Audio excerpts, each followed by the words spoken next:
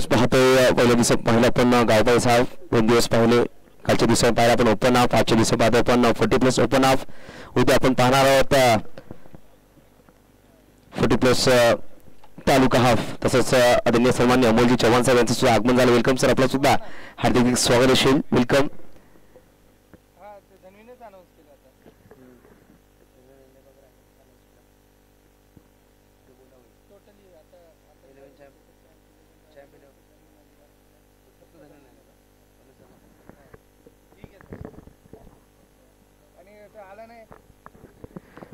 नक्कीच पाहतो आपण शरद लग्न संघाने प्रथमतः नाणेफेकीचा कॉल विजय करून क्षेत्राचा स्वीकार केला आणि आमंत्रण दिलं धनविन अलिबाग या संघाला प्रथम फलंदाजी करण्यासाठी समीर चौगुले साहेबांचा नक्कीच संघ पाहायला भेटतो ऑनलाईन लाईव्ह स्पर्धा पाहता ते सुद्धा वेलकम असेल या स्पर्धेच्या माध्यमातून समीर चौगुले म्हणजे एक क्रिकेटची प्रत्येक विभागातून एक अप्रतिम दर्जेदार खेळाडूंना घेऊन संघ बनवणं समीर चौगुले सर धनविन अलिबाग सगळं खूप मोठं नेतृत्व म्हणून त्यांच्यावर पाहिलं जातं प्रत्येक स्पर्धेमध्ये धनविन अलिबाग हा नाव असणं गरजेचं 40+ ओपन मध्ये नक्कीच धन्यवाद असेल समीर सर आपलं सुद्धा या स्पर्धेमध्ये आपण आपली संघ नक्कीच आणल्याबद्दल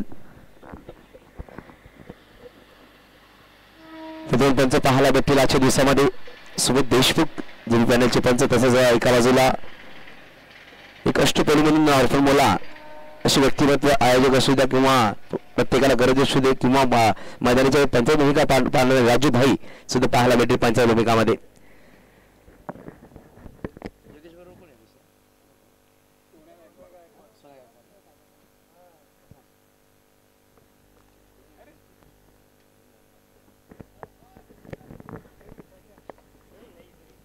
दोन सर्व बॅटर मैदानाच्या आतमध्ये पाहायला भेटेल एका बाजूला सोन्या गायकवाड तर एका बाजूला पाहायला भेटेल महाराष्ट्र रणजीपटू योगेश पवार असे दोन बॅटर मैदानाच्या आतमध्ये योगेश पवार नक्कीच मागच्या सीझनमध्ये राजस्थानमध्ये पाहिलं आपण अप्रतिम दर्जा खेळ फायनलमध्ये एक असं वाटत रायगड संघ कुठे पराभूत होतं डिस्ट्रिक्ट लेवलमध्ये परंतु योगेश पवारने अप्रतिम दर्जेदार खेळी साकारली संघाला विजेतेपद नक्कीच ट्रॉफी उचलून दिली अशा फलंदाज पाहायला भेटते सेन्सिबल क्रिकेट म्हणून जवळ पाहायला जात आहे अप्रतिम दर्जेदार लेफ्ट हँड बॅटर ची ख्याती टेनिस क्रिकेटमध्ये असा फलंदाज 40+ मध्ये खेळताना पाहायला भेटले आपल्याला खूप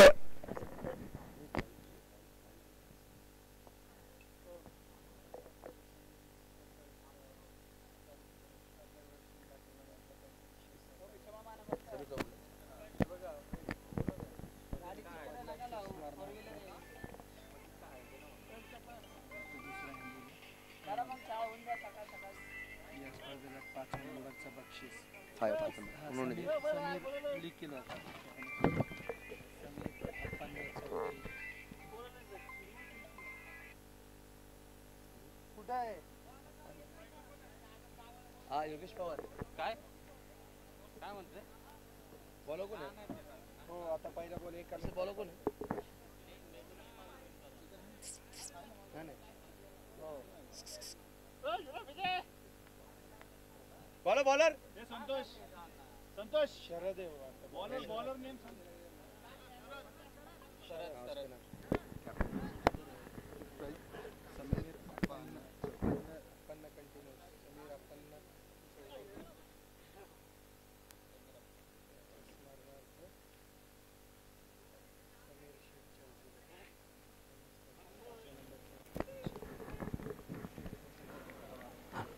बेस्टला असेल दोन्ही संघांना पहिला षटक विरोधात शरद संघाचे संघनायक शरद स्ट्राईकवर left batter Yogesh Pawar non स्ट्राईकला सूर्य गायकवाड पंचकीचा लेफ्ट स्पेसचा कॉल करतात पहिला पाहतो षटक टाकण्यासाठी स्वतः संघनायक पहिला षटक घेऊन येतात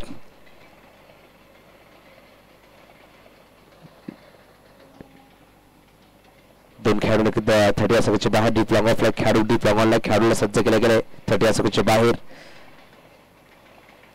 पहिला चेंडू आणि यावेळेस पहिला चेंडूवर गोल्डन डक काय सुरुवात केली गेली आहे पहिल्या चेंडूवर मोठा गडी बाद करणे यशस्वी ठरले संघनायक शरद स्वतः विश्वास दाखवला पहिला षटक घेऊन मोठा फलंदाज मैदानाच्या बाहेर मोठा फटका खेळायचा नादामध्ये लगेच पाहायला गेलं तर चेंडूवर नजर नव्हती क्रॉस बॅट खेळायचा प्रयत्न होता बॅटची कडा नक्कीच लगावली यष्टीच्या मागे पाहिजे यष्टीषक सोयी झेल टिपतात आणि मोठा मासा गळा लावलाय पहिला गडी बाद झाला धनविन अलिबाग या संघाचा Yogesh Pawar back to dug out तरी धनविन अलिबाग मला प्रत्येक वर्षी या स्पर्धेला आदरणीय सन्माननीय समीर चौगुले साहेबांचा नक्कीच चांगला सपोर्ट असतो. तसं पाहिलं गेलं तर या स्पर्धेत 5व्या क्रमांकाचे पारितोषिक दिले गेले. समीर अप्पांना चौधरी यांच्या स्मरणार्थ समीर शेठ चौगुले यांच्या माध्यमातून दिले, त्याचा नक्कीच आम्ही या स्पर्धेच्या माध्यमातून मनपूर्वक धन्यवाद करूया. नक्कीच पंच म्हणून दीपक पिलगावकर सर आलेले आहेत. वेलकम सर, सुद्धा हार्दिक स्वागत असेल. पहिल्या दिवसातून चांगला काम त्यांच्या माध्यमातून पाहायला भेटतं आपल्याला. पण काय सुरुवात केली गेली. पहिल्या चेंडूवर योगेश पवार यांना back to dugout पाठवलाय. Nishant Shivalkar sir नक्कीच पाहायला भेटतात. पाहिलं आजच्या दिवसामध्ये देवरोडच्या या मैदानामध्ये 40+ मास्टर खेळाडू आपल्याला पाहायला भेटतील. एकेकाळा सर नक्कीच पाहायला भेटलं ज्यांनी खूप मोठे मोठे स्पर्धा गाजवल्या, परंतु त्या टायमाला युट्यूब लाईव्ह चॅनल्स नव्हत्या. परंतु जेव्हा युट्यूब चॅनल्स आले नवनोख्या टेनिस खेळाडूंना नक्कीच खूप प्रशंसा भेटली. परंतु असे 40+ खेळाडू होते ज्यांनी खूप काळ गाजवलाय. त्याच्यामध्ये आपण पाहतो निशांत शिवलकर सर एक दर्जेदार असे फलंदाज ज्यांनी खूप साऱ्या स्पर्धा गाजवल्या. प्रत्येक वेळी जेव्हा जेव्हा संघ संकटामध्ये आलाय तेव्हा पुढाकार घेऊन संघाला संकटामधून काढलाय. परंतु अजूनही पाहिलं पहिला षटक सुरू आता पहिल्या चेंडूवर गडी बाद यशस्वी ठरले. त्या अनुषंगाने ते मैदानाच्या आतमध्ये आलेत त्या षटकाचा दुसरा चेंडू खेळण्यासाठी. यावेळी सॉफ्टवेअरच्या बाहेर चेंडू होता. दिशा दिली गेली टीपमध्ये खेळाडू पाहायला भेटते. चेंडूला फील करतील. चांगलं क्षेत्ररक्षण केलं गेलंय. चांगली फेकी सुद्धा केली गेली आणि एकही धावाने आपलं खातं उघडले. संघात सुद्धा खातं उघडलं गेलं. 2 चेंडू 1 धाव 1 गडी बाद अशी नक्कीच स्कोर काढून पाहतोय. तसंच विरोध नाईड यांच्यावर जोडले गेले. पहिल्या दिवसापासून सुरेख स्कोरिंगची भूमिका गोललेखकाची भूमिका पार पाडत असताना त्यात सुद्धा कौतुक असेल. पाहायला गेलं तर आपली बोटांची जादू पेपरवर बिखरत असताना चांगलं काम करतायत. आणि सोन्या गायकवाड मोठी जिम्मेदारी असेल तरी सलामी बॅटर योगेश मैदानाच्या बाहेर, परंतु पाहिलं गेलं तर निशांत शिवलकर मैदानाच्या आत थोडासा फिल्डिंग सेटअप केला जाईल. कारण की पाहिलं गेलं तर राईट हँड बॅटर आला. लॉंगॉनचा खेळाडू थोडासा वाईडिश लॉंगॉन ठेवलं गेलं आणि शॉर्ट लॉंगॉनला खेळाडूला सज्ज केलं गेलं. यावेळेस क्रॉस बॅट खेळलं गेलं. खेळाडू पाहायला भेटते. चेंडूला फील्ड करतील परंतु एकेरी धावांनी समाधान मानावं लागेल. चांगली फेकी सुद्धा केली गेली. धावसंख्या एकटे पुढे सहसरली जाईल. धावसंख्या 2 पोहोचेल. 2 अंकावर 3 चेंडू खेळ संपले गेले. 2 धावा धावफलका लगावल्या गेल्या. चांगली सुरुवात म्हणता येईल शरद इलेव्हन संघाचे गोलंदाज शरद यांच्या माध्यमातून.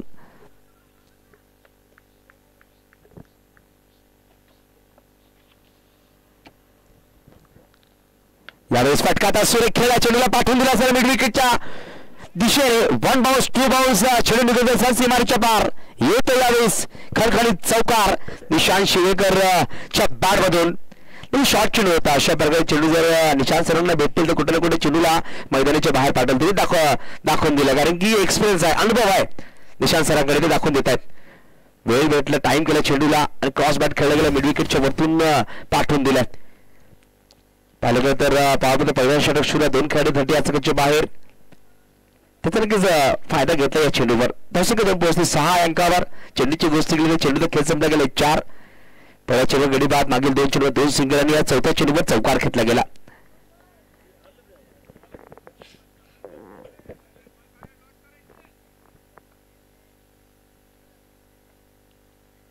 यावेळेस step out down the ground. प्रतिम फटका खेळला गेला. सरळ बॅटने चेंडूला पाठवून दिला. बॅक टू बॅक येतो. यावेळेस खणखणीत दुसरा चौकार निशांत शिवलकर सरांच्या बॅट मधून. निशांत शिवलकर सगळं अनुभव आहे आणि जेव्हा जेव्हा संघ थोडासा अडचणी तेव्हा पुढाकार घेतात आणि आपल्या बॅटिंग नक्की धाव बनवतात. या प्रकारे पाहिलं गेलं 3 चेंडू 9 धावा खेळतात. पहिल्या चेंडू सिंगल केला, त्यानंतर एक शॉर्ट चेंडू भेटला, त्याला विकेटला चौकार वाटला. यावेळी स्टेप आउट झाले आणि सरळ बॅटने खेळ गोलंदाज डोक्यावरून 4 धावांसाठी. धावसंख्या 2 पोहोचते. ती म्हणजे 10 अंकावर डबल फिगरमध्ये कन्वर्ट होते. 10 धावा.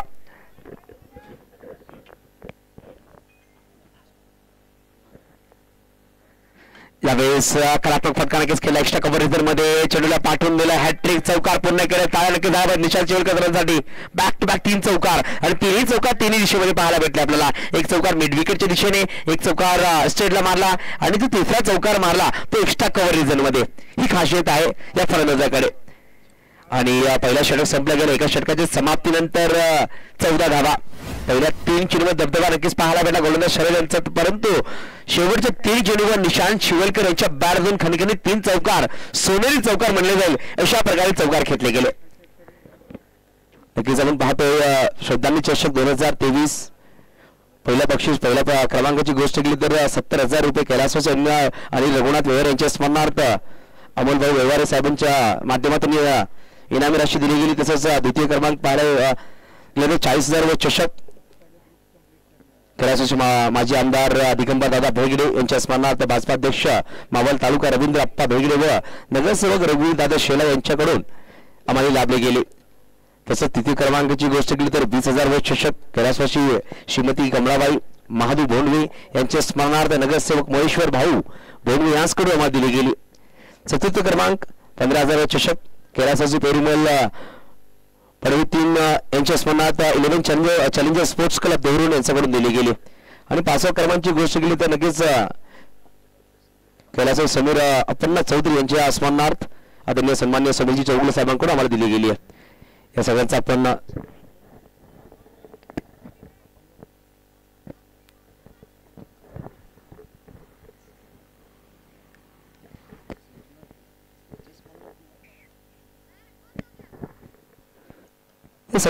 दानवीराचा नक्कीच धन्यवाद करूया स्पर्धेच्या माध्यमातून. बघा आपण गोलंदाज पाहायला भेटत दुसरं षटक घेऊन येतात.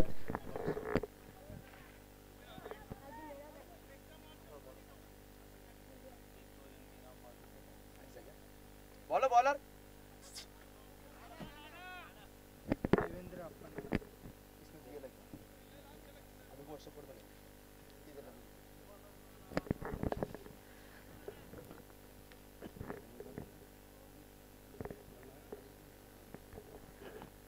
नाना यांना इंट्रोड्यूस केला जाईल.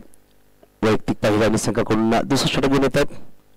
पंचांच्या डाव्या बाजूने दीपक सर पाहायला भेटतात. मुख्यमंच स्कुलक पंच पाहायला भेटतील. आजच्या दिवसामध्ये उपस्थित झालेले सुमित देशमुख सर, सोन्या गायकवाड नक्कीच त्यावर पाहायला भेटेल. चेंडू फेस केले एक वेळ खेळत असताना आपल्या बाहेर चेंडू होता. क्रॉस बार खेळायचा प्रयत्न वेगाने नक्कीच बीट केला आणि चेंडू निर्धाव येतो. सुरेख सुरुवात. पहिला चेंडू नक्कीच निर्धाव टाकला गेला. सुरेख सुरुवात करतात त्यांना. मागील षटकाची गोष्ट केली पहिल्या चेंडूवर गडी बाद केला होता मिस्टर शरद यांनी पाहिलं गेलं तर. परंतु मागील 3 चेंडूवर निशांत शिवळकर साहेबांनी नक्कीच पाहिलं होतं. 3 लगातार चौकार घेतले.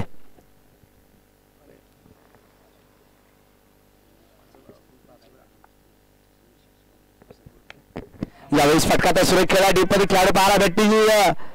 झेल झाला असता परंतु कुठे ना कुठे थांबले गेले. परंतु 2 धावा. खेळाडू खूपच लांब होते परंतु झेल झाला असता. खूप टाइम होता परंतु 2 धावा नक्कीच परिपूर्ण केल्या गेल्या.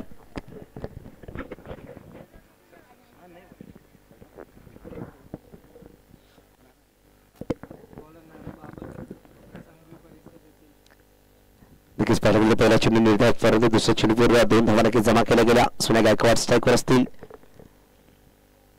यावेळेस सुरेख अप्रतिम साऊंड प्रोव्हाइड केला गेला. बॅटमधून चेंडूला पाठवून दिलाय. कॉर्नर रिझर्व्हवरून 6 धावांसाठी सोन्या गायकवाडची ताकद पाहायला भेटते आपल्याला. परंतु जेव्हा फुलटसची वर अशा प्रकारे फलंदाज भेटीला चेंडूला मैदानाच्या बाहेर पाहायला भेटते कारण फुलटसचे बॉल आहेत आणि फुलटसचे बॉल म्हणजे फलंदाज प्रेमाने पडले अशी चेंडू पाहायला भेटली आपल्याला. थोडासा टाइम दिला गेलाय आणि चेंडूला पाठवून दिले. 6 धावांचे धावसंख्या 6 फ्लाय धावसंख्या जाऊन पोहोचेल ती म्हणजे तब्बल 22 धावा. 22 एक गडी बाद 22 धावा.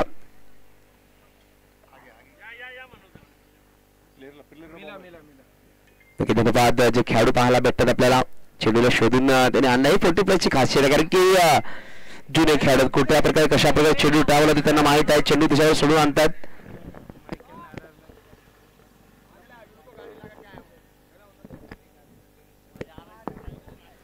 लगेच मागील 3 दिवसांनी मायकल आपण पाहतो डान्सर करणारे परंतु आजच्या दिवसांनी पाहायला भेटले त्यांच्या टक्कर त्यांच्या उत्कृष्ट डान्सर म्हणून गणेश चलवादी यांचं आगमन झालं. वेलकम गणेश. आपलं सुद्धा हार्दिक स्वागत. मायकल नाडार यांना प्रशिक्षण देणारे गुरु पाहायला भेटतात.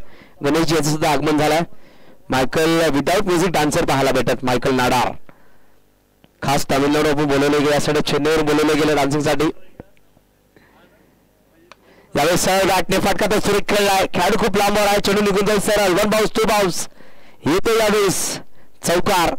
सोन्या गायकवाड एका बाजूला निशांत शिवलकर असे 2 दिग्गज क्रिकेटपटू पाहायला भेटत मैदानाच्या आतमध्ये.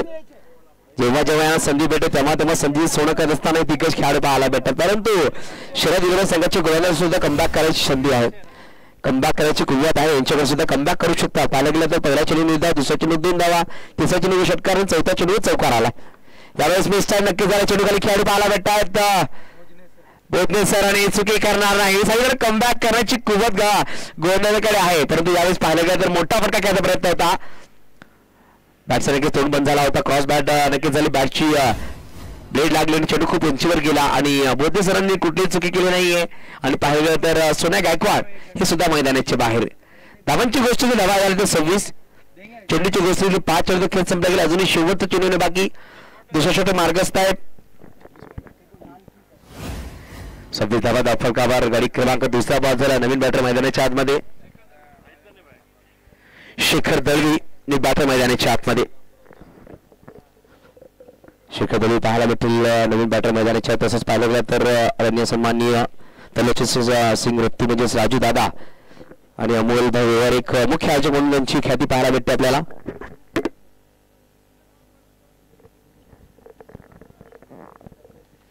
मायकल नाडार यांचे गुरु गणेश चलवादी आमच्यावर उपस्थित, त्यांचं सुद्धा वेलकम असेल. आज नक्कीच चांगला बॅटल पाहायला भेटेल दोन्ही डान्सरच्या मधून, किंवा उद्या पाहायला भेटेल मेगा फायनलला.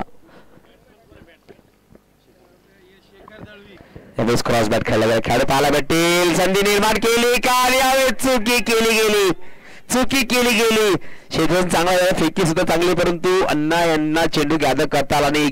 जर चेंडू गॅदर झाला असता कुठे ना कुठे मोठा गडी बाद करण्याची संधी होती, ती संधी गमावली आहे. आणि निशांत शिवलकर म्हणजे गोलंदाज कर्दनकाळ यांना संधी देणं किती महागड ठरेल. येणारे 3 षटकं नक्कीच सांगून जातील. 2 षटकांचा खेळ संपला गेला, पाहिलं गेलं तर 13च्या सरासरीने धावा झाल्यात. 26 2 गडी बाद झाले, दोन्ही सलामी बॅटर मैदानाच्या बाहेर. येणार अजूनही पाहिलं गेलं 18 चेंडू खेळ बाकी असेल मैदानाच्या आतमध्ये.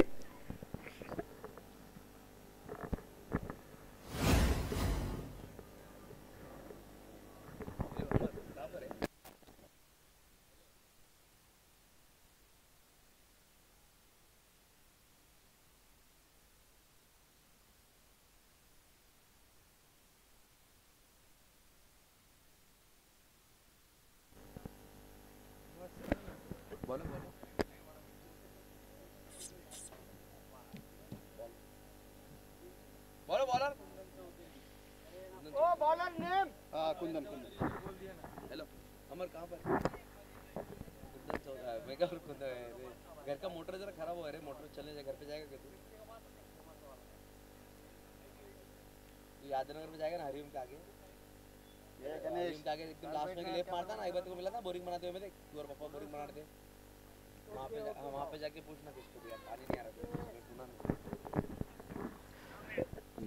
तो चलेंगे मैदान के जिस वक्त खुंदन आएंगे गेंदबाजी के लिए. स्ट्राइक पर निशांत शिवलकर, नॉन स्ट्राइक पर बैटर शेखर दलवी.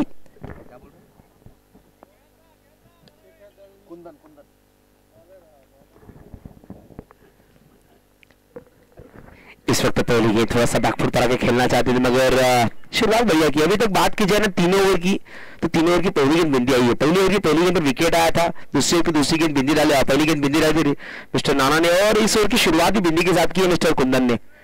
तो शुरुआत बढ़िया करवा रहे हैं गेंदबाज, मगर थोड़ा सा अंत खराब हो रहा है. पहली ओवर की बात की जाए, पहली गेंद पर विकेट, मगर लगातार 3 गेंदों पर 3 चौके आए थे आखिरी 3 गेंदों पर. दूसरी ओवर की बात करें, पहली गेंद बिंदी आई थी, मगर उसमें भी बड़े शॉट देखने को मिले. इस ओवर की पहली गेंद बिंदी आई, देखा जाए आने वाली 5 गेंदें किस तरह से खेली जाएंगी.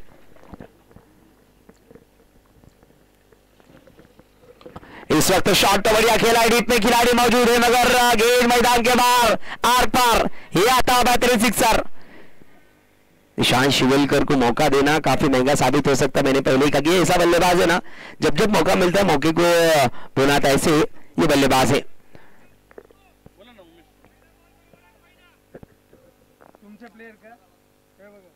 स्कोर कार्ड की बात की जाए, स्कोर कार्ड जहां पहुंचा इस वक्त 32-32, 30 ओवर प्रगति पथ पर है, 32 पर जहां पहुंचा स्कोर कार्ड इस वक्त. क्या शॉट खेला है, यही तो भेज दिया इस वक्त बकवास को लेके. यहाँ पर 6 रन के लिए बैक टू बैक दूसरा छक्का जो देखने को मिलता है बल्लेबाज के बल्ले से.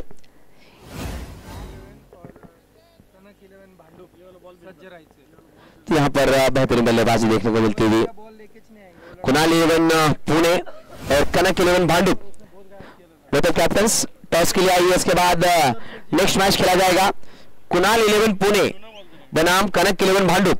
उसको मालूम रहता किधर है वो लड़का, कभी बॉल देगा नहीं। मैच बॉल मैदान का जो जरूर शुक्रिया जिन्होंने वो गेंद प्रदान की। 40+ ओपन मास्टर खिलाड़ी हम आज देख रहे हैं। आज के दिन में पहला मैच चला, निशांत शिवलकर ने इंप्रेस किया है। बाकी हैट्रिक चौके लगाए इन्होंने, अभी तक बैक टू बैक 2 छक्के लगाए हैं। 25 बल्लेबाजी कर रहे हैं। गेंदे खेलने की बात की जाए तो मात्र 7 गेंदे खेलिए, 7 गेंदे 25 बल्लेबाजी कर रहे हैं निशांत शिवलकर। 1 गेंदबंदी खेलिए, 3 चौके 2 छक्के और 1 सिंगल की वजह से बल्लेबाजी करते हुए यहां से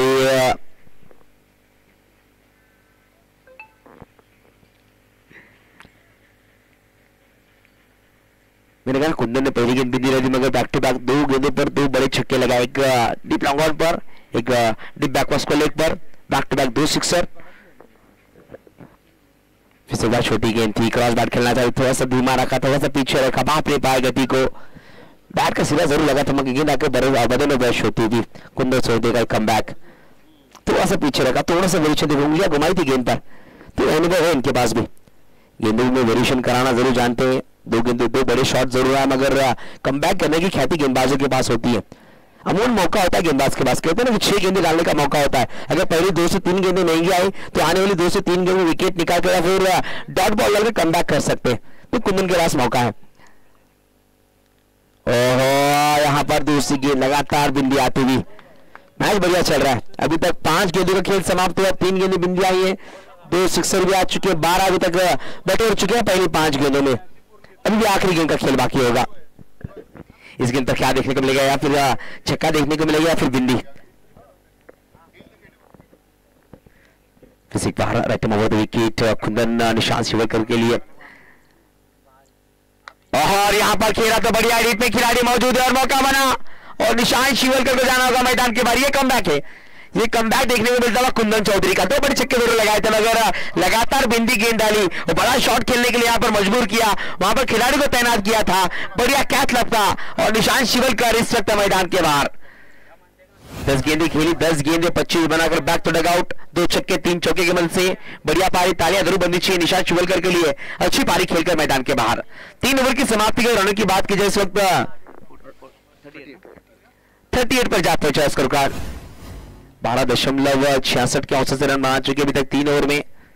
देखा जाने वाली 12 गेंदें किस तरह से खेली जाएंगी। कुणाल 11 पुणे और कनक 11 भांडुप, दोनों टीमों के कप्तान से गुजारिश होगी टॉस बॉक्स के लिए आई है, टॉस के लिए आई है कॉम बॉक्स की तरफ प्लीज बोथ ऑफ कैप्टन्स।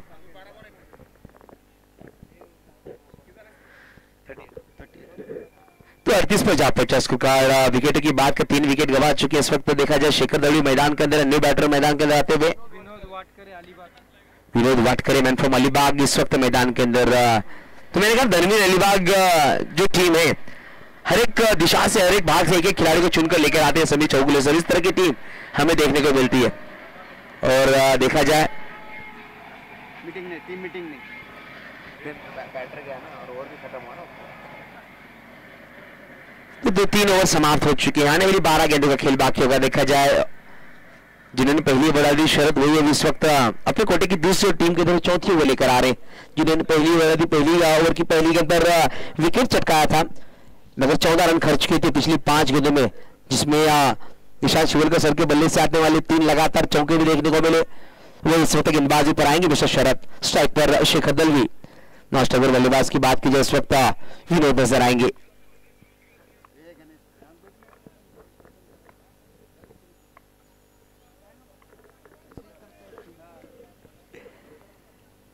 मोड़ देखिए थोड़ी सी फील्डिंग में तब्दीली देखने को मिलती है। शॉट थर्ड मैन पर खिलाड़ी है, शॉट फाइन लेग पर खिलाड़ी को तैनात किया गया है, शॉट पॉइंट पर एक खिलाड़ी, शॉट कवर पर खिलाड़ी को तैनात किया गया है। और देख सकते हैं खिलाड़ी को थोड़ा चेंज किया जा रहा है। डीप इन विकेट, डीप का long on, deep long off पर एक खिलाड़ी है।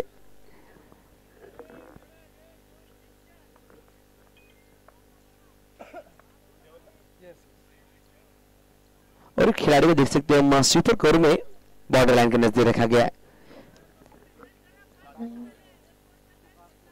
एक खिलाड़ी को हम देख सकते हैं, दीपक उसको पर तैनात किया जा रहा है। 5 खिलाड़ी दायरे के बाहर नजर आ रहे।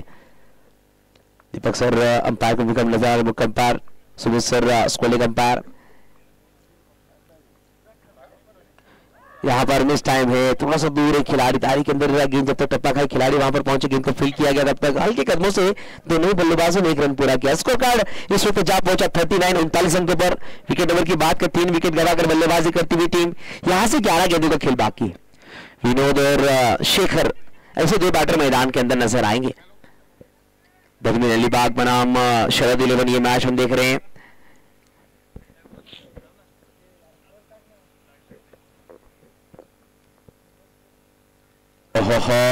ये बढ़िया गेंद, या खूबसूरत गेंद, टप्पा गेंद, थोड़ी सी राइज है विकेट कीपर के दस्तानों में जाकर समावेश होते हुए। देखा था अगला प्लेयर जरूर बाहर निकाला था और रीड नहीं कर पाए गेंद को, मगर यहां पर तारीफ करने की शर्त की बढ़िया गेंदबाजी कर रहे हैं।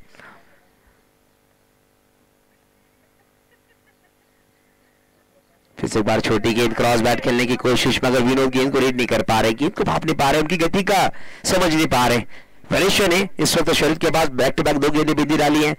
अच्छी गेंदबाजी।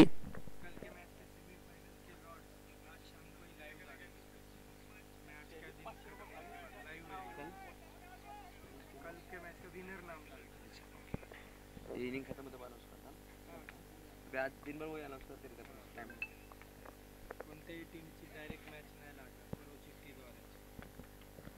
और इस वक्त थोड़ी सी हल्की सी अपील, थोड़ा सा उत्साह, ज्यादा विश्वास कम था। अंपायर दोनों ही हाथ खोले और वाइट का इशारा किया, ऑप्शन के थोड़ा सा बाहर। दीपक सर वहां पर हैं, उनकी नजरें काफी पैनी और वाइट का इशारा किया गया। स्कोर कार्ड जा पहुंचा इस वक्त 40, तो 40 प्लस ओपन हाफ हम देख रहे हैं। स्कोर कार्ड की बात की जब 3 विकेट नुकसान पर 40 लगे, 44-3 ये स्कोर कार्ड देखने को मिलता है धनविन अलीबाग का। गेंदों की बात की जब तक 3 गेंदें डाली है। शरद फिर से एक बार गेंदबाजी कर तैयार, स्ट्राइक पर विनोद नजर आएंगे। जड़ में रखा था, क्रॉस बैट खेला, कारपेट और डीप में खिलाड़ी मौजूद है। जब तक गेंद को आएंगे, गेंद को फील्ड किया, बढ़िया फील्डिंग, खूबसूरत थ्रो किया गया। ये 40 प्लस के खिलाड़ी हैं, इनके पास महारत है किस तरह से गेंद को पिक करना, किस तरह से थ्रो करना। बात की जाए इंग्लिश खिलाड़ी को अगर इस मैदान पर खिलाएंगे थोड़ा सा कंफ्यूज हो गए, ग्रास में गेंद जाने के बाद फील्ड करके थोड़ा सा कंफ्यूज हो गए, क्योंकि कभी कभी गेंद से विफल होती। कल हमने देखा बेहतरीन से बेहतरीन खिलाड़ी मिसफील्ड करते हुए नजर आए, मगर 40 प्लस के खिलाड़ी यहां पर कोई गलती नहीं कर रहे। सीधे बल्ले से खेला, थोड़ा सा वाडिश पर रखा था खिलाड़ी और गेंद सीधा मैदान के बाहर 4 रन के लिए। शेखर दलवी के बल्ले से आता हुआ खूबसूरत चौका, काफी देर बाद ये चौका देखने को मिलता हुआ। 45 पर जा पहुंचा स्कोर कार्ड 45। पिछले 2 छक्के हमने देखा तीसरी ओवर की दूसरी और तीसरी गेंद पर, उसके बाद थोड़ा सा शांत रखा था। लगातार हमने देखी थी 4 गेंदी बिंदे, 1 विकेट, 1 वाइड और 2 सिंगल, उसके बाद ये चौका देखने को मिला। इस चौके में काफी इंतजार करना पड़ा बल्लेबाजों को। आखिरी गेंद इस ओवर की,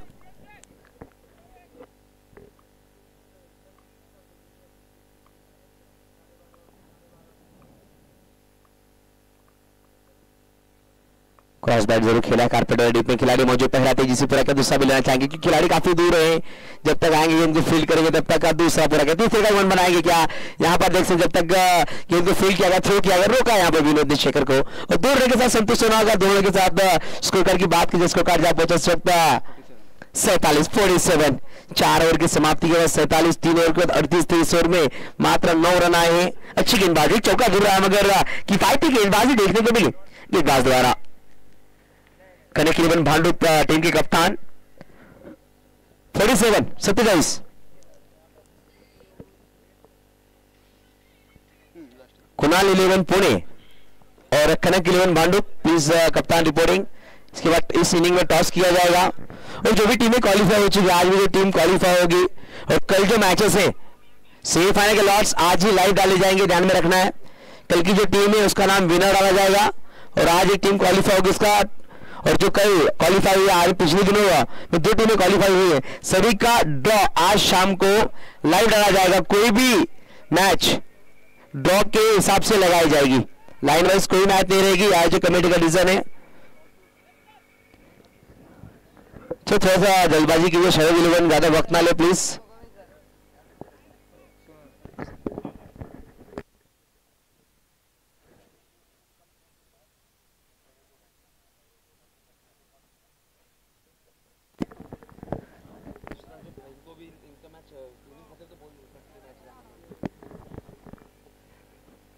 आखिरी ओवर लेकर आएंगे गेंदबाज के बाद की जैसे गेंदबाजी के 16 नंबर जर्सी पहनकर गेंदबाजी के लिए आए हैं।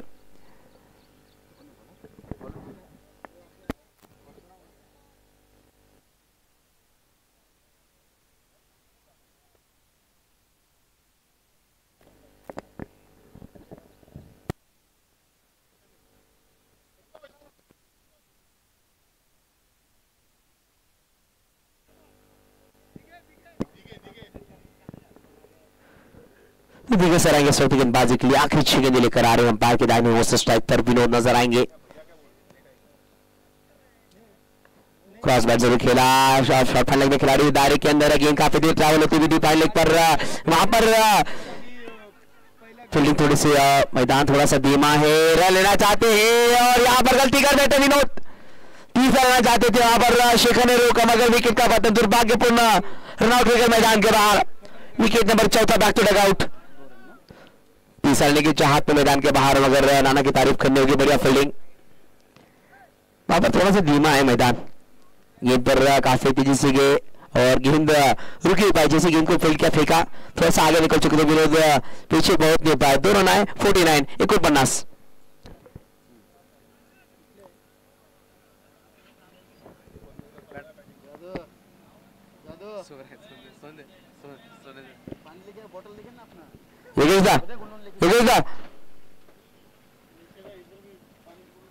योगेश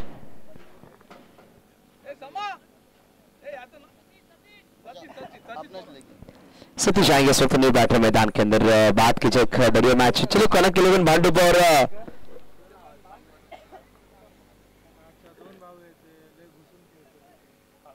कुणाल 11 पुणे और कनक 11 भांडुप प्लीज टॉस के लिए इनिंग ब्रेक में टॉस किया जाएगा। तो पहली गेंद पर दे ली थी, तीसरे की चाहत में विनोद मैदान के बाहर नजर आए। विनोद की बात की जाए तो 5 गेंदें खेली, 3 बनाकर मैदान के बाहर।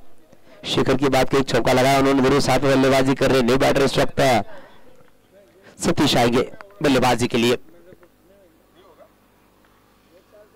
और यहाँ पर देख सकते हैं लेग स्टंप की काफ बाहर, व्हाइट का इशारा जरूर देखने को मिला umpire निर्देशा, white ball score card जहां पर इस वक्त 50 रन पूरे होते हुए 50 पूरे हो चुके इस वक्त धनविन अलीबाग टीम के स्कोर कार्ड पर 4 विकेट का पतन जरूर हुआ है। माइकल नाडार थोड़ी ही देर में हमें डांस करते जरूर नजर आएंगे थोड़ी सी कड़कती धूप में, और साथ ही साथ उनके गुरुवरीय गणेश चलवारी भी नजर आएंगे। फिर से एक बार क्रॉस बैट खेलना चाहते हैं मगर दिशा भटक रहे हैं, कहते हैं विकल्प बहुत मिलते हैं भटकने के लिए, विकल्प बहुत मिलते हैं भटकने के लिए, मगर संकल्प बनाना होता है अपनी मंजिल की ओर जाने के लिए। तो आपकी मंजिल विकेट टू विकेट गेंदबाजी है, यहाँ पर थोड़ी सी भटकी हुई गेंदबाजी कर रहे हैं गेंदबाज। अभी तक 1 गेंद डाली है, 4 रन खर्च किए, 2 वाइड 1 डबल के माध्यम से रनों की बात की जा सकता है 51 पर जा पहुंचा, 51 पर जा पहुंचा स्कोर कार्ड। 4 विकेट गवाकर बल्लेबाजी करती हुई टीम।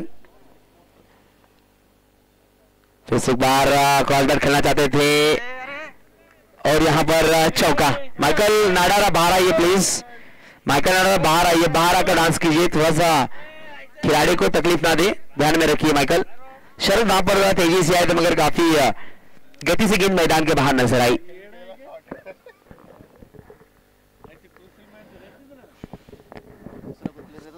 फिफ्टी 55 पर जा पहुंचा स्कोर कार्ड। तो बढ़िया स्कोर अभी तक देख सकते हैं धनवीर अलीबाग का 2 गेंदें डाली है, रनों की बात की जाए इस वक्त 55 पर जा पहुंचा, 1 विकेट जरूर आया मगर 8 रन खर्च किए गेंदबाज ने।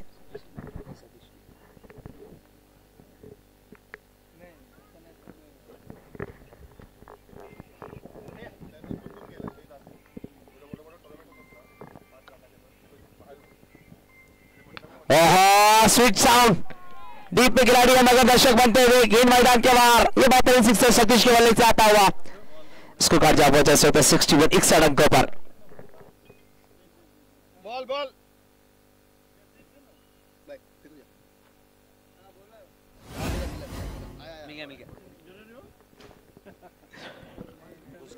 जरूर हम देख सकते हैं कि छोटी सी खिलाड़ी गेंद को ढूंढते। बॉबी वेलकम आपका भी, बॉबी भी देख सकते हैं एक स्टाइलिश खिलाड़ी इस वक्त आते हुए, उनका वेलकम होगा इस प्रतियोगिता में।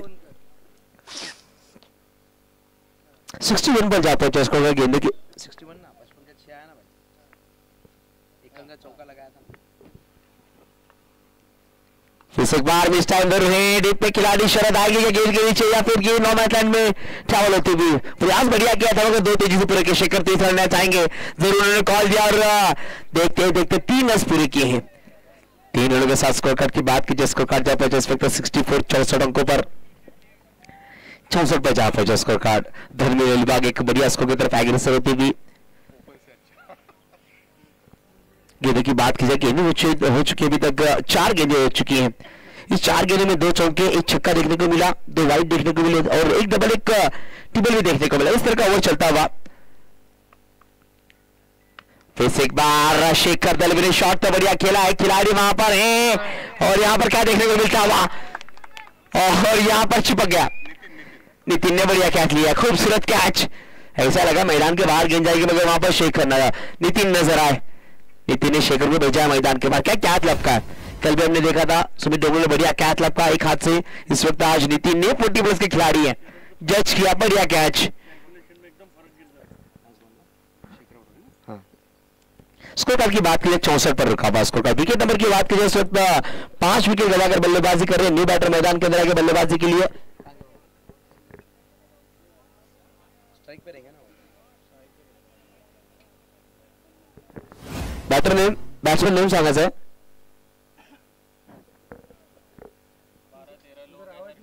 बैट्समैन नेम हाँ अलंकार न्यू बैटर अलंकार नजर आएंगे जरूर।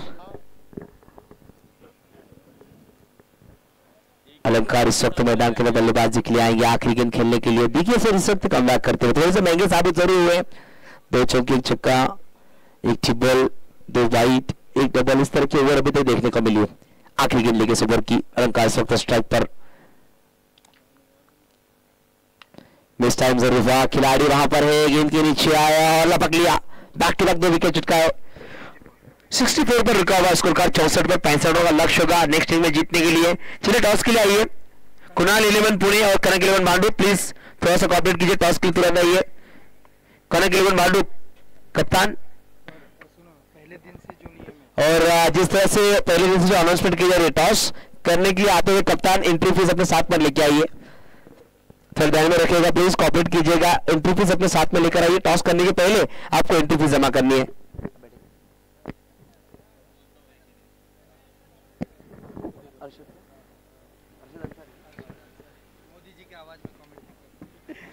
तो जरूर आज हम देखेंगे देहरोड पुणे से बिलोंग करने वाले मिस्टर अर्शद अंसारी, इनकी आवाज सुनेंगे अगले इनिंग के लिए। Welcome Arshad sir.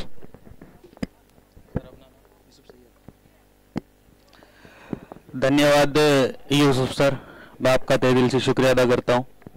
नमस्कार, आदाब, सत श्री अकाल। मैं अर्शद अंसारी। यहाँ पर मुझे उमेश सर ने थोड़ा सा कुछ एक इनिंग में बोलने का चांस दिया है और जितना हो सकता है कि मैं आपके मन के मोहित करूंगा इस एक इनिंग में। जैसे कि हमने देखा कि धनविन अलीबाग ने 64 हुआ है ना, और जीतने के लिए शरद 11 को जीतने के लिए 65 रनों की आवश्यकता है। यानी ये एक बड़ा मैच है और एक संघर्ष भरा मैच है। यहां से जीतना अनिवार्य है। दोनों टीमों में से एक टीम को यहां पर जीतना अनिवार्य है। और भाइयों और बहनों,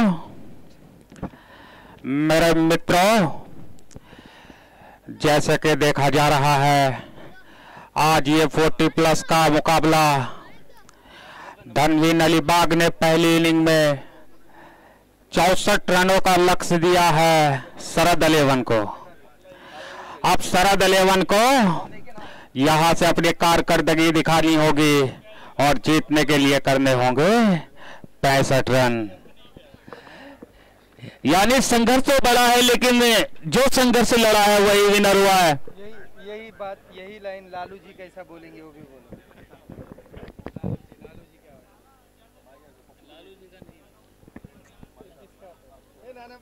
जिसका भी आएगा अभी रुक जाओ, अभी आ जाओ थोड़ा सा। शरद 11 अपने सलामी के 2 सलामी वीर, 2 बल्लेबाज। टॉस के लिए बुलाओ ना, कनक 11 भांडू पर कनक 11 भांडू पर कुणाल 11। कनक 11 भांडू और कुणाल 11 दोनों टीमों के कैप्टन प्लीज टॉस के लिए आ जाए, क्योंकि हम बार बार आपसे विनती कर रहे हैं। भांडू टीम के कैप्टन आ जाएं।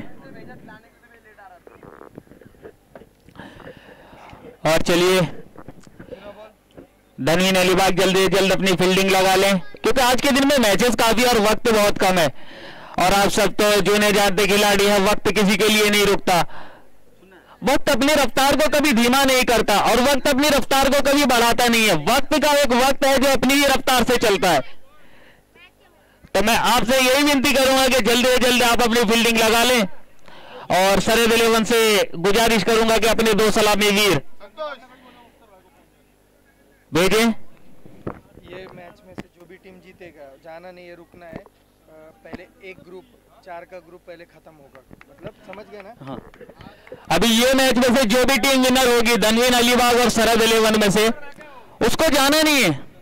हालांकि उनको चाय नाश्ते तक का टाइम नहीं है, यहीं पे रुकना होगा। पहले ग्रुप की जो 4 टीमें हैं पहले वही ग्रुप कंप्लीट करना है। तो आप सभी से एक बार मैं यही गुजारिश करूंगा कि जो विनर होगी वो कहीं ना जाए। और शरद 11 के 2 सलामी बल्लेबाज जैसे कि मैं देख रहा हूं, शरद संतोष मुलिक और इसका नाम क्या है? अपना 12th मैन प्लीज।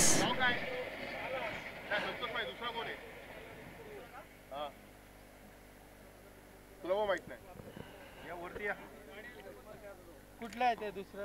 खडकीचा आहे का? लेफ्ट हैंडेड बल्लेबाज संतोष, और संतोष का साथ देने के लिए जो आए हैं प्लीज सर नाम अमर परदेशी। 2 सलामी वीर जो कि यहां से अगर अच्छी स्टार्ट मिलती है शरद 11 को, शरद 11 काफी अच्छी यहां से स्टार्ट अगर लेती है तो मैच में अभी तक जैसे बात करें तो दोनों ही टीमों में बड़े बड़े खिलाड़ी, एक तरफ देखा जाता है काफी रणजी क्रिकेट खेल चुके हैं महाराष्ट्र के लिए योगेश पवार, और वहीं दूसरी तरफ देखा जाए तो उतने बड़े बड़े खिलाड़ी। तो इस मैच में मजा आएगा। जैसे सुबह का सत्र है, सुबह के सत्र में धीरे धीरे पब्लिक जुड़ रही है और धीरे धीरे पब्लिक का अकबर हो रहा है। 40+ का ये क्रिकेट है। और अगर अनुभव की बात की जाए तो अनुभव इनके पास कूट कूट के भरा है। जैसे कि बड़े बड़े बैंकों में बैंक बैलेंस बहुत होता है ना, वैसे इनके पास अनुभव है, क्योंकि 40+ क्रिकेट खेल रहे हैं। 16 साल की उम्र से, 12 साल की उम्र से, 30 साल की उम्र में, 25 में, 35 में और 35 के बाद 40+ का क्रिकेट। और इस तरह से जो क्रिकेट खेला जा रहा है, वाह, इनकी फिटनेस को भी दाद देनी होगी। चलिए सर, जल्द से जल्द मैच की शुरुआत करें। मैं दोनों एम्पायर से विनती करूंगा कि काफी रेस्ट हो चुका है, 15 मिनट अभी तक जा चुके हैं।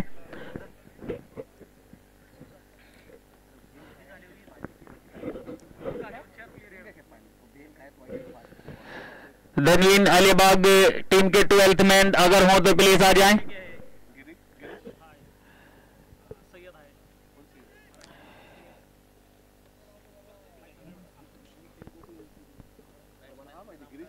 बॉलर कोण आहे? संतोष घरात या संतोष म्हात्रे, कोणचा तो म्हात्रे आहे मुळे खंडकर। सर बॉलर कौन है? संजय घर, संजय म्हात्रे क्या संजय घरात है? तो संजय बोलता हूँ। हाँ। बॉलिंग बार में पहले ओवर का भार संभालेंगे क्या नाम? संजय, और संजय का सामना करेंगे अमर। अमर एक दाने हाथ के खिलाड़ी है, और वहीं पे अगर देखो बात तो संजय अपने बॉलिंग छोटे से बैनर के साथ तैयार, और सेकेंड इनिंग की फर्स्ट बॉल फेस करने के लिए तैयार अमर।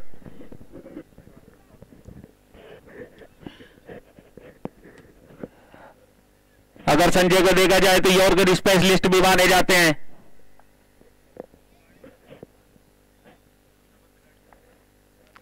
पहली बॉल और पहली बॉल अंदर की तरफ आई थी, लेकिन उतने अच्छे तरीके से खेला। 1 रन पूरा किया दोनों बल्लेबाजों ने। संतोष दूसरे रन के लिए जाना चाहते थे, लेकिन अमर ने मना किया और 1 रन से टीम का खाता खुलता हुआ। सेकेंड इनिंग फर्स्ट बॉल में first run. Very good running between the wicket bye 2 batsman. आप सामना करेंगे संजय का खब्बू बल्लेबाज संतोष।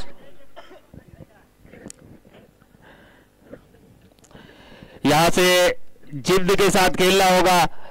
अगर फील्डरों की बात करें तो फील्डर को भी जिद्द के साथ खेलना होगा, क्योंकि यहाँ पे लक काम नहीं करता है, यहाँ पे संघर्ष होता है। जितना बड़ा संघर्ष होगा जीत उतनी है मायने रखती है।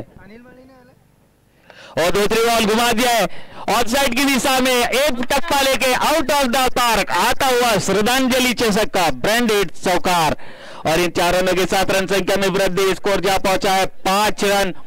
जैसे कि अगर मैं बताता चलूं तो संतोष मुड़ी एक विस्फोटक बल्लेबाज के रूप में जाने जाते हैं, और वही देखा जाए तो दोनों ही टीमें, एक धनवीन अलीबाग, वही उनके सामने शरद 11, दोनों ही टीमों में जबरदस्त खिलाड़ी। जैसी फर्स्ट इनिंग में फायर हुआ था पहली बॉल पे विकेट और उसके बाद रन आए थे, वही दूसरी इनिंग में होता हुआ, लेकिन अभी तक कोई विकेट नहीं गंवाया शरद 11 ने। अपने ओवर की तीसरी बॉल लेकर संजय वापसी करना जानते हैं, क्योंकि एक बड़ा नाम है, यॉर्कर स्पेशलिस्ट माना जाते हैं। आगे की रणनीति से संतोष भी वाकिफ नहीं, क्या उनके दिमाग में चल रहा होगा, दिमाग रीडिंग, माइंड रीडिंग। ओह, अच्छी बॉल अपने जाल में फंसाया और एक बड़ा विकेट। जैसे कि मैंने कहा था कि सूझबूझ मेरी गेंदबाजी, उनके दिमाग में क्या चल रहा था, ऑफ स्टंप के बाहर थी, यॉर्कर लाइन की बॉल थी और बैट का एज लेके आसमान में कीपर ने कैच किया और पहले विकेट का पतन होता हुआ संतोष के रूप में। संतोष अपने 4 रन के निजी स्कोर पे आउट, और शरद 11 को लगता हुआ पहला झटका। पहला ओवर प्रगति पर है, पहला ओवर की फर्स्ट बॉल। पुणे के जो कैप्टन हैं, और मैं विनती करूंगा कि भांडुप टीम के जो कप्तान है प्लीज आ जाएं टॉस के लिए।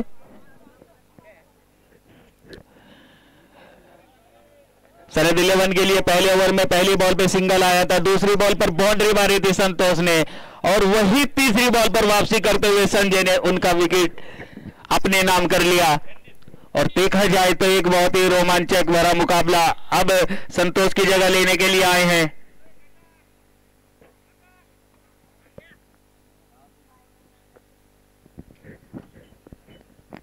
सर नाम क्या है बैट्समैन का?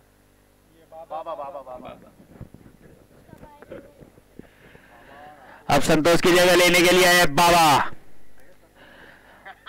बाबा बड़े बड़े सिक्स बिग ब्लास्ट करने के लिए जाने जाते हैं बाबा।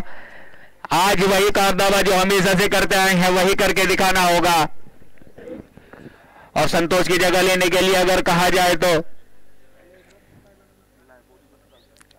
जो बीत गया है पल वो फिर आता नहीं, और जो गम में डूबा हो 40 प्लस के लिए रनर है, पर जो आउट हो गया है वही संतोष आउट हो गया। और एक नियम मैं आपको बताता चलूं, 40 प्लस के लिए रनर अलाउ है, पर जो बल्लेबाज आउट हो गया हो वही रनर के रूप में आ सकता है। जैसे कि मैं देख रहा हूं संदेश देवड़ेकर, और उनका सामना करने के लिए तैयार है संतोष अमर।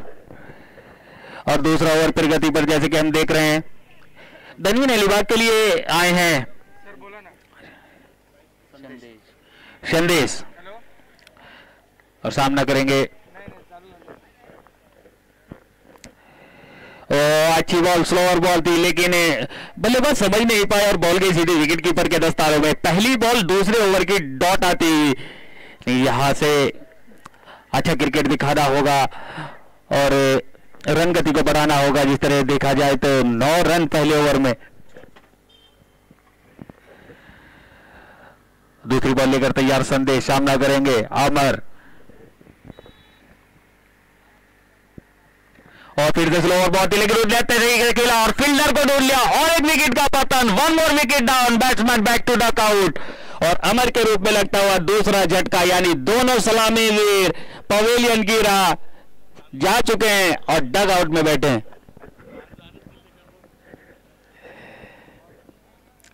और अगर देखा जाए तो जबरदस्त यहां पर बॉलिंग कहूंगा मैं धनवीन अलीबाग के लिए। पहला विकेट गवाया था संतोष के रूप में और दूसरा विकेट गवाया अमर के रूप में, यानी दोनों सलामी वीर अभी तक पवेलियन का रास्ता पधार चुके हैं।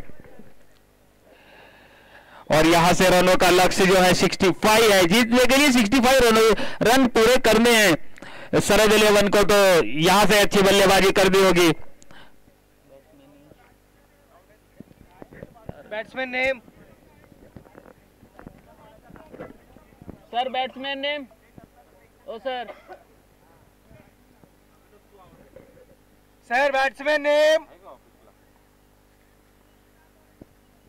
बैट्समैन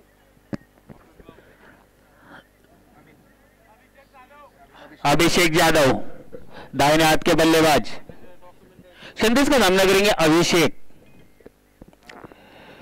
और अगर देखा जाए तो, और मैं एक बात और बताते चलूं सभी टीमों को, इसके बाद जो भी मैच होंगे ना, इस बॉल के बाद मैं आपको बताते चलूं। और फिर से स्लो और बॉल थी और तेज तरीके से मार दिया फील्डर बॉल के पीछे, लेकिन यहां पे आउटफील्ड काफी स्लो हो जाता है। एक रन पूरा किया, दूसरे के लिए निकलेंगे और दूसरा भी आसानी से पूरा कर लेंगे दोनों बल्लेबाज। इन 2 रनों के साथ रन संख्या में वृद्धि, स्कोर धीरे धीरे बढ़ता हुआ और स्कोर जा पहुंचा है 11 रन। अब मैं सभी टीमों को बताते चलूं, इसके बाद जो भी मैचेस होंगे तो 12th मैन अनिवार्य होगा। 12th मैन यहां पे चाहिए हमारे पास। अगर आप अपने 12th मैन नहीं भेजते तो आपको 5 रनों की पेनल्टी के पात्र होना पड़ेगा इस मैच के बाद। और जो भी टीम विनर होगी वो कहीं भी ना जाए, क्योंकि पहले 4 टीमों का एक ग्रुप कंप्लीट होगा। और फिर से स्लो और बॉल और फंसाया था बैट्समैन को, लेकिन अपनी क्रीज में सुरक्षित नहीं आ पाए और 1 विकेट का पतन होता हुआ अभिषेक के रूप में और 1 विकेट बल्लेबाज पवेलियन की राह की तरफ वापस आते हुए।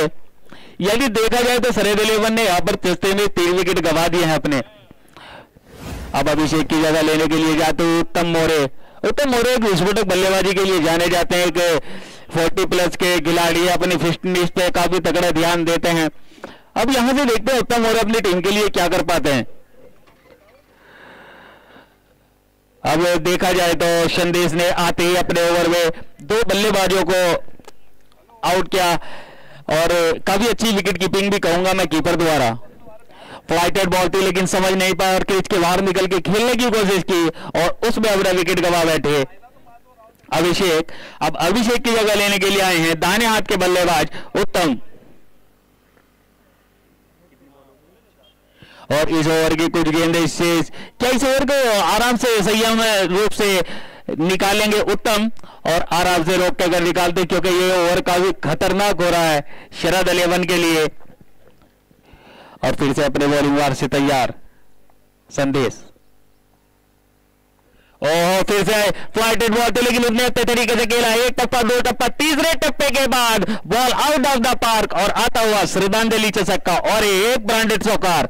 इन 4 रनों से रन संख्या में वृद्धि और स्कोर जा पहुंचेगा 15 रन। जैसे कि मैंने कहा था, उत्तम मोरे विस्फोटक बल्लेबाजी के लिए जाने जाते हैं और आते ही अपने तेवर दिखाए और पहली ही बॉल पर स्ट्राइक लेके अब 400 के स्ट्राइक से खेलते हुए उत्तम मोरे फर्स्ट बॉल बाउंड्री। अब देख रहा होगा इस ओवर की एक गेंद से उस पे क्या कर पाते हैं, क्या प्रहार के लिए जाएंगे या सिंगल लेकर अपने पास स्ट्राइक रखेंगे।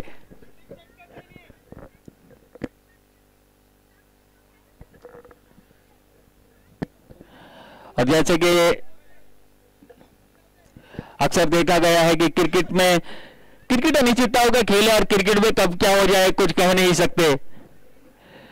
1 ओवर में 45, 1 ओवर में 42 और 1 ओवर में 36 भी बनते देखे और ओवर मेडन जाते हुए भी देखा।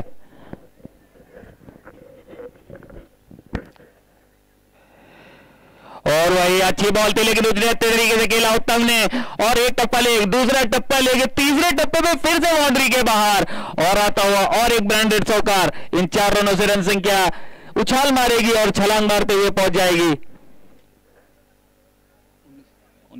19 रनों पे 2 ओवर की समाप्ति पर टीम का स्कोर जा पहुंचा है 19 रन। अगर देखा जाए तो 2 बॉलों पे 2 बाउंड्री ली है। उत्तम मोरे ने बॉल को देख कर खेला, लास्ट टाइम तक बॉल पर निगाह रखी और बॉल को फेंक दिया सीमा रेखा के पार।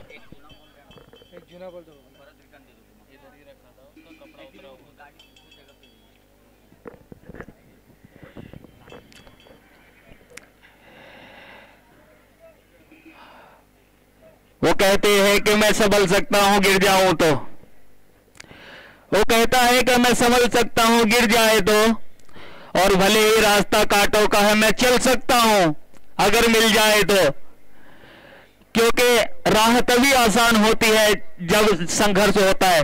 तो जितना बड़ा संघर्ष उतनी बड़ी जीत।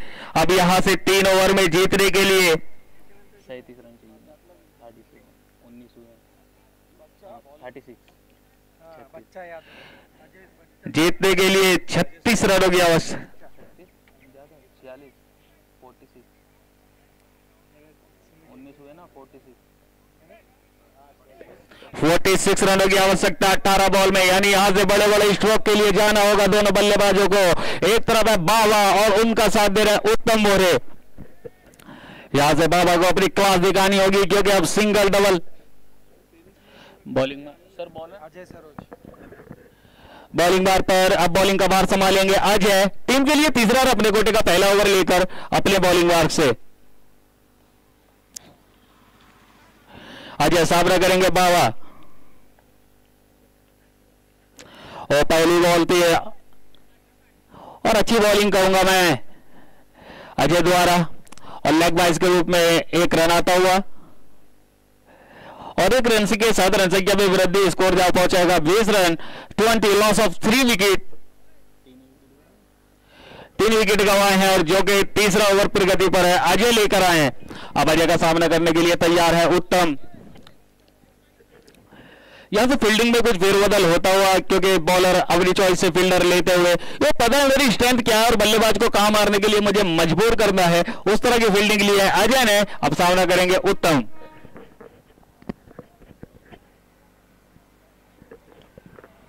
और तेज बॉल थी, तेज तर्रार बॉल थी, लेकिन उतने अच्छे हल्के हाथों से खेला और एक रन पूरा किया दोनों बल्लेबाजों ने। अगर देखा जाए तो सूझबूझ भरी गेंदबाजी हो रही है अजय द्वारा। छोटा सा रनअप है, रनअप के साथ आते हैं, कंधे का पूरा इस्तेमाल करते हैं। और अभी तक देखा जाए तो पहली बॉल बाबा ने फेस की थी, जो कि लेग वाइज के रूप में रन आया था, और दूसरी बॉल उतनी तेज तर्रार जो कि हल्के हाथों से खेला था उत्तम ने। और फिर से तेज तर्रार बॉल, लेकिन रास्ता ढूंढ लिया और बॉल जाती हुई सीमा रेखा को चीरती हुई 4 रनों के लिए, और 4 रनों के साथ रन संख्या में वृद्धि और स्कोर अब 25। देखा जाए तो इस ओवर में अभी तक देखा जाए तो पहली बॉल 22 का रन आया था और उसके बाद सिंगल निकाला था उत्तम मोरे ने, और अभी और एक बाउंड्री आई, यानी देखा जाए तो इस ओवर में 6 रन 3 बॉलों में 6 रन आ चुके हैं। अब जीतने के लिए मैच का समीकरण हर बॉल पे बदलेगा, क्योंकि अब चाहिए 15 बॉलों में 40 रन, और फील्डिंग में कुछ तब्दीली होती हुई, फील्डिंग में कुछ फेरबदल होता हुआ, क्योंकि धड़कने तो दोनों टीमों की रुकी हुई है। जिसका ज्यादा दिल धड़केगा वही आज का विनर होगा, और दिल तभी धड़कता है जब संघर्ष बना होता है और हमें लड़ना होता है और हमें जीत की आश होती है और जीत के लिए जाना पड़ता है। अब जीत के लिए यहाँ पे कौन जीत के साथ बैठा है देखना होगा, क्योंकि मैच बना हुआ है। मैच अगर देखा जाए तो 50-50, क्योंकि 15 बॉलों में 40 रनों की आवश्यकता। और ये एक बार फिर बाबा सामना करेंगे अजय का। और जोर से मारने की कोशिश, लेकिन बॉल ने टप्पा लेने के लिए थोड़ा सा उछाल ज्यादा ले लिया और बॉल गई सीधी विकेट कीपर के दस्तानों में। और एक डॉट बॉल, यहां से एक डॉट बॉल शरद 11 की बैटिंग पर फर्क डालेगी, क्योंकि डॉट बॉल बहुत ही यहां पर महत्वपूर्ण है धनविन अलीबाग के लिए। और फिर से अच्छी बॉल, वाह क्या वापसी कहूंगा मैं बॉलर द्वारा, वाह। अगर अजय की एक ही बॉल देखे जाए तो पैरों में बॉल की थी, बैट का निचला किनारा देकर बाउंड्री के पार गई थी 4 रनों के लिए। वही एक मैं कहूंगा तो इस ओवर में कुछ खराब बॉल आई है, लेकिन उसके बाद जो बैक टू बैक शुरू से लेकर लास्ट तक जो बॉलिंग हुई है, ब्रिलियंट बॉलिंग बाय अजय, और अच्छी बॉलिंग उनके द्वारा देखने को मिली।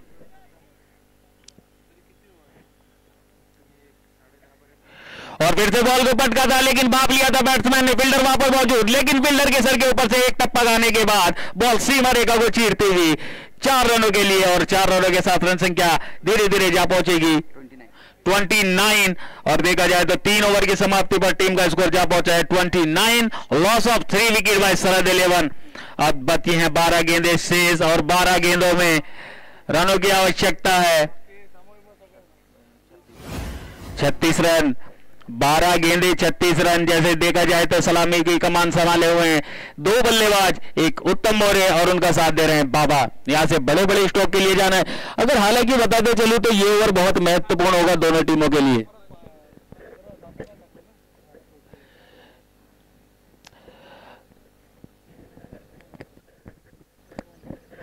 40 प्लस का ये मुकाबला दिग्गजों से भरी हुई दोनों टीमें, दोनों टीमों में अनुभव की कमी नहीं, और अनुभव तो इनके पास बैंक बैलेंस की तरह कूट कूट के बराबर है। जैसे मुकेश अंबानी के पास कई बैंकों में पैसा पड़ा है ना, वैसे इनके पास अनुभव पड़ा है, क्योंकि छोटी की सी उम्र से और 40 प्लस का क्रिकेट खेलना बहुत बड़ी बात होती है।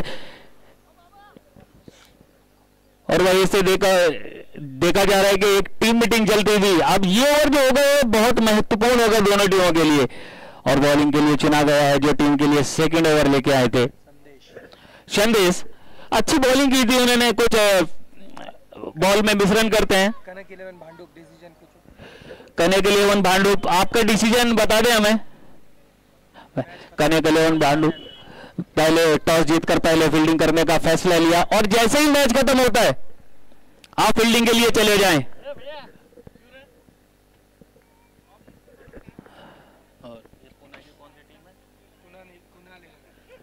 कुणाल 11 पुणे, आपसे भी मैं एक विनती करूंगा कि जैसे ही मैच खत्म होता है वो फील्डिंग लग जाए, आप तो अपने दोनों सलामी वीर भेज दें, क्योंकि एक ही चीज है जो कभी रुकती नहीं है, 24 आवर चलती रहती है, 24 आवर चलती रहती है, घूमती रहती है, और वो है वक्त। वक्त किसी के लिए नहीं रुकता। अगर शाम का सत्र होता है तो अंधेरे में बॉल नहीं दिखेगी, तो आप में से ही कोई व्यक्ति हो सकती है ना, तो वो तो हमें संभल के चलना है कि अपने आगे की राह आसान हो, तो इसीलिए वक्त की बचत तो यहां से करनी होगी। अब टीम का ओवर लेकर संदेश, और संदेश का सामना करेंगे उत्तम।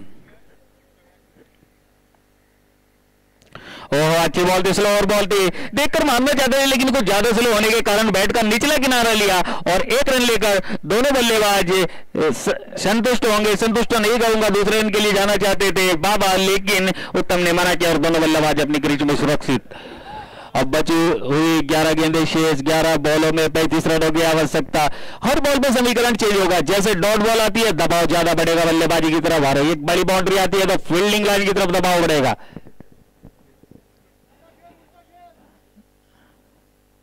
और रिवर्स के लिए गए, फील्डर को ढूंढ लिया वहां पर, और रिवर्स में भी 1 ही रन से दोनों बल्लेबाज संतुष्ट होंगे, क्योंकि शॉट में इतनी जान नहीं थी। अगर थोड़ा ताकत मार देते तो शायद ये बाउंड्री मिल सकती थी शरद 11 को, लेकिन ताकत का उपयोग न करते हुए टाइमिंग के ऊपर गए एक बार फिर।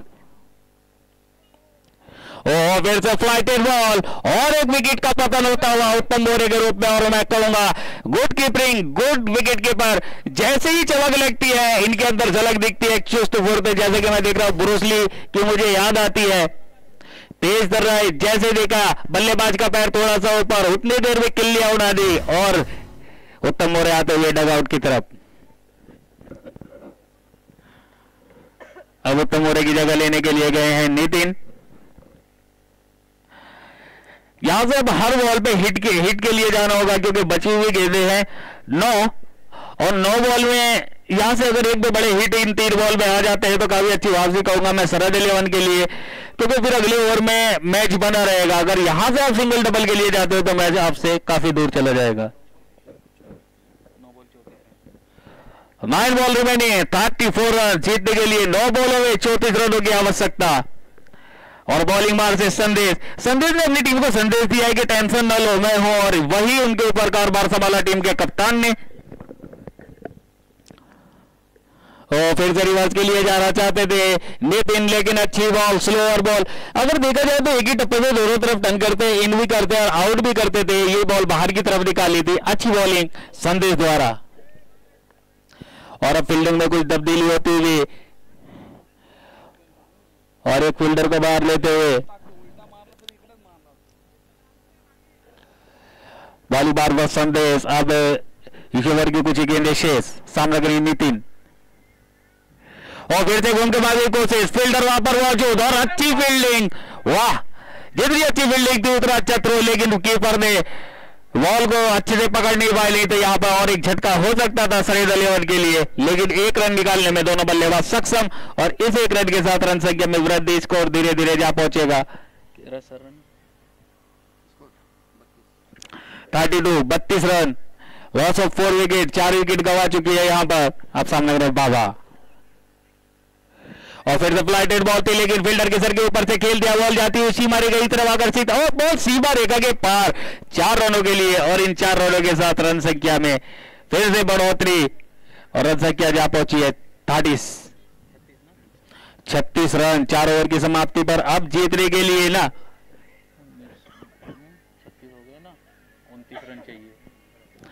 6 बॉल 29 रन, जीतने के लिए 6 बॉलों में 29 रनों की आवश्यकता शरद अली को। और यहां से अगर देखा जाए तो एक बॉल डॉट होती है तो फिर 5 में 5 की आवश्यकता होगी और यहां से 29 रन टू विन, जीतने के लिए 29 रनों की आवश्यकता।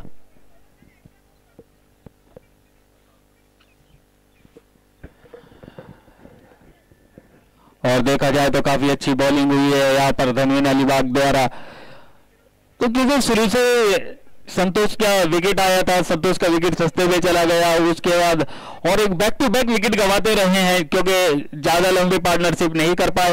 उत्तम मौर्य और बाबा के बीच में कुछ रनों की पार्टनरशिप हुई थी, लेकिन उससे भी कुछ फर्क नहीं पड़ा क्योंकि मैच काफी दूर जा चुका था। अब 6 बॉलों में 29 रनों की आवश्यकता और सामने रणजी बट्टू, रणजी खेले हुए खिलाड़ी योगेश पवार और उनका सामना करेंगे नितिन। 6 बॉलों में 29 रनों की आवश्यकता, यही वक्त है। और पहली बॉल थी तेज तर्रार बॉल, और पहली बॉल जैसे कि मैं देख पा रहा हूं तो अंपायर का कोई निर्णय नहीं और एक बॉल डॉट कर रूप का 5 बॉलों में 5 6 की आवश्यकता।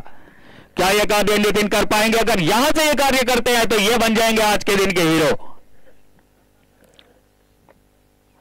और दूसरी बॉल टप्पा गाड़ी के बाद बॉल ने स्विंग देखने को मिली, इस बॉल में टप्पा लिया, बॉल ने फ्लाइटेड बॉल थी और बॉल निकली बाहर की तरफ और स्विंग करते हुए योगेश पवार, क्योंकि इनके पास अनुभव की कमी नहीं है और अनुभव इनके पास कूट के भरा है, लेकिन उतने ही तगड़े खिलाड़ी नितिन। और ये तेज बॉल थी, इतने बॉल को जज कर पाते नितिन, उधर बॉल जाकर बॉडी पे टकराई और 1 रन लेने में सक्षम दोनों बल्लेबाज। अब बची हुई 3 गेंदें बची हैं 3 और सामना करेंगे बाबा। अब 3 बॉलों में 28 रनों की आवश्यकता। क्रिकेट है, क्रिकेट में कुछ भी हो सकता है, क्रिकेट अनिश्चितताओं का खेल है, क्योंकि क्रिकेट में सब प्रेडिक्शन फेल है। ये अंदर आती हुई बॉल और चौथी बॉल आकर बाबा के शरीर से टकराई और एक बॉल देखे तो यहां से मैच काफी हद तक देखे तो धनविन अलीबाग की तरफ 90% बैट मोड़ चुका है। अब क्या कुछ चमत्कार होता है, देखना बहुत ही महत्वपूर्ण होगा। और फिर से जोर से मारना चाहते थे लेकिन अपने फॉलोअर थ्रू में वहीं पर मार बैठे और किसी तरह का कोई रन लेने में संतुष्टि नहीं दिखा रहे हैं दोनों बल्लेबाज।